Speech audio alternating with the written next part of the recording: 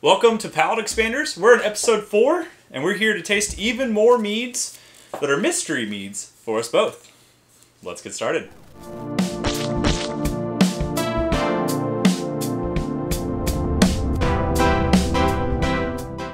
Okay. I'm hype. It's been so long since we've done one of these. It's been hours since we've done one. So, we have 2 mystery meads. If you haven't watched this series, BC and I both bring meads to each other that we don't share the information about, and we taste test them in an attempt to figure out what we brought. And it's a way for us to expand our palates, aka the name of the show, but also for us to talk about the different vocabulary and just kind of go through the tasting process. And this is something that you should do with your own meads and your friends' meads and wines and beers and all that stuff. So here we are. Let's do it. So we're going to go ahead and pour these suckers, and then we're going to get to tasting. I'm excited. Okay, so we've gone ahead and poured them, and per usual, we normally have varying colors. Yeah, that's becoming a thing, isn't it? Yours is the gold, nice, Good beer-esque color to steady me. Stream of bubbles coming up. Yeah, I love that. Yeah. A little carbonation. Mine's not carbonated. Mine's still. Okay. Let's go ahead and start with mine this time. Okay, I like that. Let's get a nose on mine. So that color is very caramel. Yes. It's I got haven't a tasted little, this one in quite some time. little orange hue to it. Mm-hmm. Whoa. There's definitely caramel on the nose, too. Not much burn, not a lot of heat. Oh, we didn't also explain. Here's what I brought. Oh, This is what BC has brought. We normally do that. So as we're tasting, you can get certain vibes from what we're getting. Or not. Or not at all. It definitely smells. It definitely smells roasty, caramely, a little malty. Again, not a lot of heat. It's almost got a not like a char, but like a toasted woody kind of aromatic. Like if you've ever done wood burning, an art project, it's got a little bit of that in there. Hot wood, not like burned wood. There's a little kind of blanket of acid sitting on top, but it doesn't like indicate to me that this is going to be sour or punchy. I feel like the honey character here is not super prevalent. There's everything you're describing is like covering up honey aroma for me. And that is not to say like I don't know. I haven't tasted this. I don't know. It could be a bochet, and that could be why I'm not experiencing honey. But the florals or that classic honey bear smell, I'm not picking up any of the honey. Yeah. In that way on here. Man, there's something going on there that I recognize. You know what? It smells like a little bit like a peaty whiskey. Okay. It's got a peatiness to it. That. I think that's what's confusing me. So in my younger days, when I was brewing real bad homebrew, I was drinking a lot of like whiskey, scotch, that kind of. And so there was like a brief period of time where I had a lot of whiskey and scotch vernacular that I have just lost over the years. It is. You have to keep it up. That's the challenging thing. Like your palate, you have to continuously do it. You don't just, some ways you can remember things. This does have some really nice, like peaty scotch kind of aromatics in there. It's interesting. I wish I had a little more honey aroma, but let's go to yours. It's going to be different for sure. Ooh. I immediately had something in my head, and then it just went. Gone. Don't inhale too hard, because I just did. What is that? Woo! That's a spice. That's a spice for sure. That's a... There's a little something... Little riding pepper on that carbon dioxide. Around in there. Yeah, but it's like... It's got this... what's that? The base aroma. There's the bright, like, punch you in the face pepper, assumedly, smell that I'm getting. But then there's this nice, like, warmth before that is mellow. There's mellowness to it. I wonder if it's like it feels like a bright fruit, maybe pineapple-y, maybe tropical-ish. Okay. Yeah, I get more bright. Yeah, getting that. Really, got me right here. It really rides. Socked me right in the face. It really rides the CO2. Yeah, it's on its way out of the glass. It's definitely, I get bright tropical fruit. And I'm thinking pineapple, but obviously that's just off the nose. Okay. Let's start with yours. I think that'll be a better progression for things. That's ominous. Okay. Well, it's not a bad thing. I just think that having an idea of what yours is, I don't know. Okay. I think it'd be hard to switch back. Ooh, yeah. That's got some... What is this honey? I've had a similar honey to this before. I bet you have. It's kind of really... it's very smooth. The combination of the pepper heat, whatever kind of pepper it was, and the carbonation really gets you back here. Kind of slides down and fist fights on the way down. Yeah, but I understand that you're a pepperhead a little bit. So I've shared some of my hot sauce with you in the past. Yeah, I need more of that, by the way. That's a I'll pay you handsomely for that one. Summertime outdoor project. You don't want to cook that inside your house. And so I thought this might be an interesting one. Yeah. To get your take on. You dried some peppers. I still have those peppers I need to use. Yeah. Gosh, I cannot put my finger on the type of honey this is, which is frustrating me because it feels very familiar. It feels very fruity, and I'm getting... No, it's not. Is this meadow foam? It's got cotton candy-ish. It's got... Weird. So are you identifying that there is a distinct... I mean, clearly there's some kind of pepper in here. Yes, there's a pepper. This is not hidden. No. At all. But are you identifying that there are other distinct flavors in there beyond the pepper? Yes. The honey you think is... I think the honey is... I do get some meadow foamy... The cotton candy, the... Not fake sugar vibe, but there's that weird marshmallowy side that a meadow foam can get. But I could be also confusing that with bright... tropical fruity flavors of some sort. I think those two... So do you think that there is fruit and honey? Is that where you're trying to jive on the palate? I'm trying to deliberate between the two. To say, is this fruit or is this a different kind of honey? It's really good. I will say that. And I'm starting to really dig deep. It doesn't have a lot of acid bite. It's pretty round itself. The bite, the hit is from the whatever it was, kind of pepper. I'm assuming habanero or something like that. But I don't know enough about different peppers to say that this is a jalapeno or whatever. Yeah. So I'm going to just say pepper. Well, and it's very tough because typically in mead you're using dried peppers. Yeah. So it's even tougher sometimes, I think, to get the nuance of a pepper variety because mostly what you're getting is the heat. Yes. And that pepper flavor, but not necessarily like, habanero is fruity. It's like biting into a hot berry. Yeah. Versus a jalapeno is vegetable and kind of grassy. That's a good thing to point out too. If anybody's, not a side note, but if you're making a mead with peppers, like you're saying, it's better to do it dried. I've experimented and done jalapenos before and ended up with tastes like bell pepper and weird. It's just like the capsaicin leaves and you're left with weird peppery, non-peppery characters. Should we? Yeah, let's go on to the other realm. As this has opened up and breathed a little bit, I feel like we should be drinking a glass of milk. The toffee caramel roasty notes are coming out even more. Yeah. It may have been a bad idea to start with mine because I a little bit can't feel my tongue. Maybe you're right. Yeah, that would have been... I was thinking because this one has such a different... I don't know. Maybe I could have been wrong. I was probably wrong, but it's okay. It's okay. Part of the charm. Part of the charm. I really get some of that. The Village, Oklahoma tap water across my tongue. Yeah. I forgot how minerally it is over here versus the other side. We're of the living city. the dream. We're getting our minerals straight in. I mean, yeah, you're gonna not get osteoporosis, that's for sure. Thank you, Oklahoma. Cheers to you. Also, a great time to point out that you might check your water chemistry when brewing with your tap water. Yes. Yeah. You go spend $1 for a gallon if you're in a ghetto area. I'm really having to discern on this. It's not as sweet as I thought it was going to be.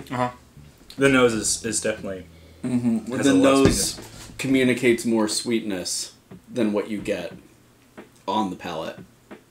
It tastes burnt a little bit though. There's like a real molassesy, dark, like sorghum, sticky, Yeah. kind of quality to it. That's like real. I mean, it just really coats your tongue in a bitter, but not tannic bitter, but like a bitter, burned. I mean, immediately I want to say it's some kind of, there's some caramelized honey in here or something caramelized in here, because it just has a real carbony kind of quality. What do you mean by carbony? What do you get from that? I mean, like burned. Like, have you ever thrown a slice of pizza in the pan, and because you're just trying to crisp that crust back up, and you get distracted for a minute, and you come back and the pan is smoking. Yeah. And it's not a bad thing necessarily, but it's got I mean, you've blackened the bottom of your slice of pizza, and it's just got that like that burnt flavor. Yes. Which isn't necessarily a bad thing. I don't feel like it's a flaw in here, but it is a dominant flavor. Mm-hmm. The acid is about where I thought it was going to be. Uh-huh. It's not bright. It's not. It is round. There's a roundness to the acid profile, but there's not like a pop that tells me that you use lemons or grapefruits or anything in that realm. I really don't want to believe that you've done anything to add acid to this. I will say it's very, the body on it, and I use this all the time, and I say it, and I feel like it's a cop-out answer, but I think of the world of tannin, like, is it juicy, or is it, tannic is the wrong word to use there, but when you think juicy, it doesn't have any, like, it just kind of dissipates real fast. Mm-hmm. So there's no clinging to me. There's a little bit of a bright astringency in clinging, but it's not like a stick around mouthfeel clinging. Mm-hmm. Like you get with something that's oaked or has wine tannin in it or has fruit skins that have provided the wine tannin. Yeah, I don't pick up any notable tannin. There's almost a little bit of a banana thing happening in there. I almost want more banana flavor in here. I don't know I don't know if that's, something that the yeast contributed to this. Uh-huh. Because it just has a little bit of that like if you push a Hefeweizen strain of yeast too far into the heat, you get it up to 80, 85 degrees. Sometimes you can get those like bubblegummy banana kind of flavors. And so I'm picking up a little bit of that. And it's almost to the point where like if there was a little bit more, this would like nail it as a bananas Foster. Yeah. Because you have that toffee and that burnt flavor. Yeah. Just a little bit more banana flavor in there. Banana Foster. That sounds good. Yeah. Yeah. And so I want to say that those banana flavors are coming from something that the yeast has thrown off. Well, let's go and make some. If you're ready. Yeah, I can be ready. Let's start with mine since we're fresh off of it. What's your vibe? What are you feeling? I think this is like a 3-hour Bochet. Then that's it. I don't know. I can't identify anything. I mean, it just those toffee, caramely, and like burnt biscuity notes just stick to my tongue. Yeah. In a way where I can't ferret out any other flavor. There's no honey character, retained honey character from even clover honey, wildflower honey, or any other wild varietal. I'm just not picking up a honey flavor. Character. Yeah, that's what I mean. Is there's nothing there. It's just you get that caramelized side. So no, there's a little bit of that bittering that you get with a dryish mead that I believe, possibly incorrectly, comes from like the pollen and the stuff that's in the nectar when they make the honey. But I don't like. I'm not like, oh wow, this is a wonderful orange blossom traditional. You used honeycomb in this, didn't you? there's none of that. It is like a hard caramel, like a peanut brittley kind of hard. Interesting. Burnt caramel kind of flavor. It's not bad. Yeah. But I think I might want the alcohol content to go a little higher in this, and then throw an ice cube in it.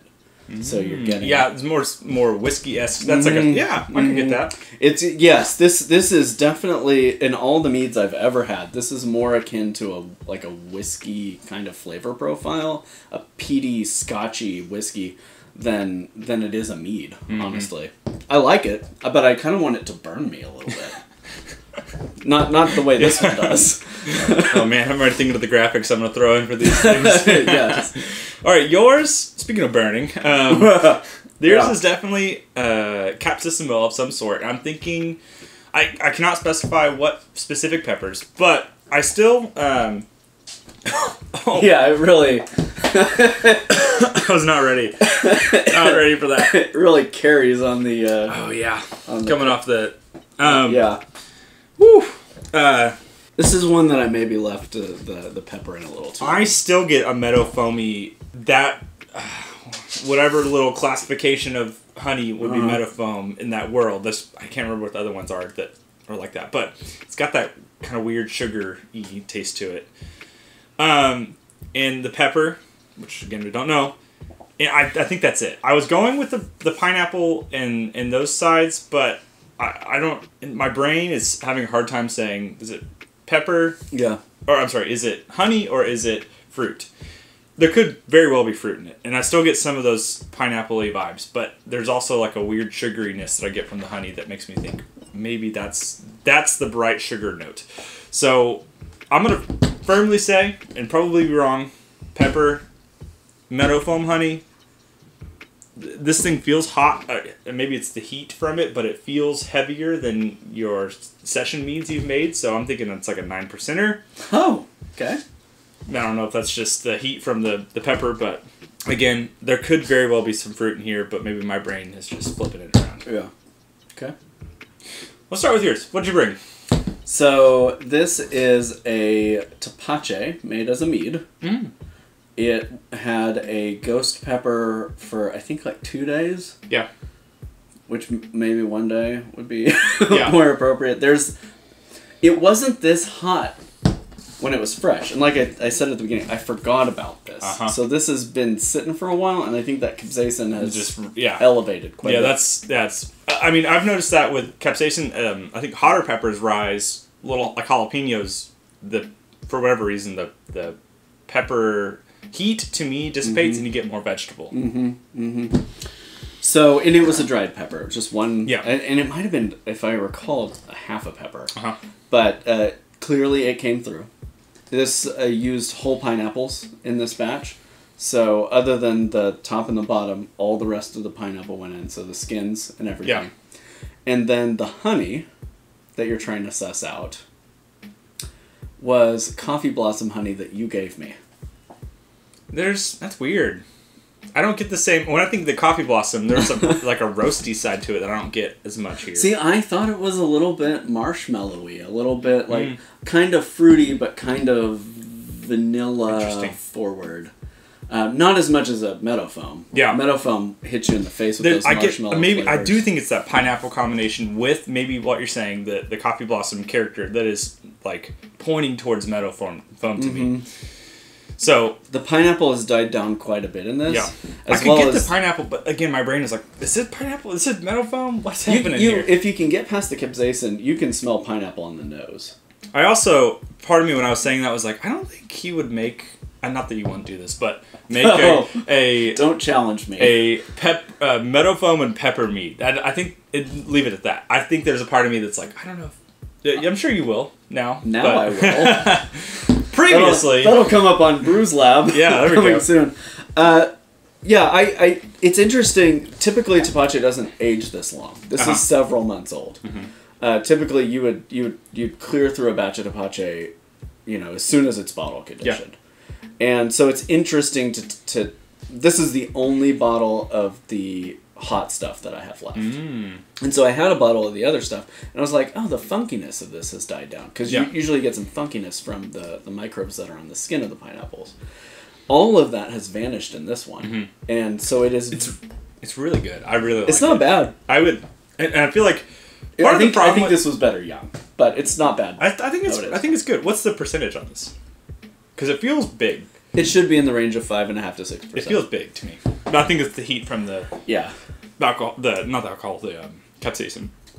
Oof, getting me now. All the combination. Okay, so I don't know what the hell this is. This one's you nailed it actually. It's just a straight up Bochet. Okay. Okay. Now, and I got to remember what kind of honey I used. I want to know specifically how long you went on this one. This one was only about an hour and 15, hour and 30 minutes. This is the first. Okay, that's a long Bochet time.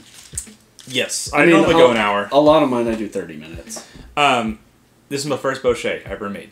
Oh. This is over 3 years old now. And I have about maybe one more bottle of this hiding in storage. And I was excited for it because I was like, I've sat on this. I'm like, I'm going to do it and bring it out. It's just a straight up Bochet. Used the EC1118. Solid. It is at about 14%. I can't remember. I'll put the recipe, all the stuff. Same thing for yours, of course. And it's just been sitting for a long time. And I love Bochets for what you described, which is whiskey character, that spirits side that comes out of caramelizing honey. Did you back sweeten this? No. Okay. I like that. I didn't I like the sweetness on this. If this was any more sweet, it would like borderline on a fault. But I like where this is at. Yeah, I do think even putting an ice cube in this would still be really good. Like, be watered down a little bit. I want it to be a little bit boozier. Yeah. Like if you could eke this up to like 18%. Because what's weird about it is typically alcohol burn in a mead is seen as like a fault of like, oh, you need to age that out. But I want more of that with this. I want it to because it hits the spirit side. You want this is more, and I've said it. I still say to this day, every time I make it, I try and accomplish more of a whiskey character. Each time with my Bochets because I love whiskey. I think it's great. So. Yeah, you've really. I know this is your first and it's aged for a while, but you've really nailed the peatiness and the richness, those toffee notes, without there being anything in there that's really like glaring. Yeah, like I said, there's not an acidity in there that makes me go, why is that there? Yeah, this is really nice. I will say that the lesson I learned from this and what I do now with my Bochets, I do 2/3 generally Bochet honey, and then 1/3 non-Bochet. And I think that would actually help pronounce more of the floral character of the honey, which was clover honey. So, I mean, it's not very great. But if you're using something real like meadow foam, you don't want to burn all of the meadow foam away. You want to retain. So, that's what I would do. If I was making a Bochet again, which I make them a lot, I try to keep a portion of the original honey in. As this opens up, I don't pick it up on the nose, but as it opens up on the palate, I get a little bit of that honey character. But yeah, I see what you're saying. Like, if there was... Almost like if you just did this as is and then back sweetened with just a smidge of honey. So you get not enough sweetness to make it cloying, but enough to, like, reintroduce some of that honey character. That could be nice. But overall, this is killer. If I had more, all of my Bochets are 3 years old. I would love to. I'm kind of jealous of this. Time to go make some more Bochets. You made one recently, so yeah. So yeah, well, BC. Again, curveballs. We're throwing new things in every single episode. This is definitely like if I went to a bar, these aren't like this wouldn't be my first and second drink I would order. I will say that this episode what's really interesting about this concept. And this episode, I didn't try to murder you. I know that happened last time, and huge hospital bill. I was going for taking this guy to court actually. So if you want to see what happened, how I almost tried to murder him, go check out episode 3. But this has been episode 4. We'll be back with more. If you have any notes on what you like about this, don't like, let us know down below. We want to, of course, as YouTubers, as people who care about what we do, want to continue to grow and make better content, and you guys are a big part of that. We don't know everything, so we're here to learn, just like hopefully you are. I hope you've enjoyed this. BC, this has been fun. Cheers, man. I'm very hype about both of these. Oh, yeah. Honestly. We'll be back with more. Make more mead. See you then. Cheers.